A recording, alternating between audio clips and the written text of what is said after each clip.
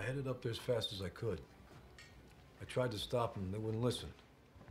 Because they were under orders to get you what you paid for.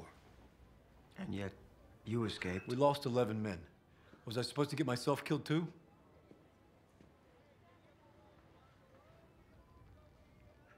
Rossetti controls the roads in and out of Tabor Heights, taken up residence in the town, commandeered the sheriff's department. He burned the sheriff.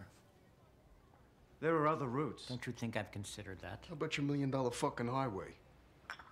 Must you swear every time you speak? When did you become a Quaker? Firstly, it's no longer my highway, and it costs considerably more than $1 million.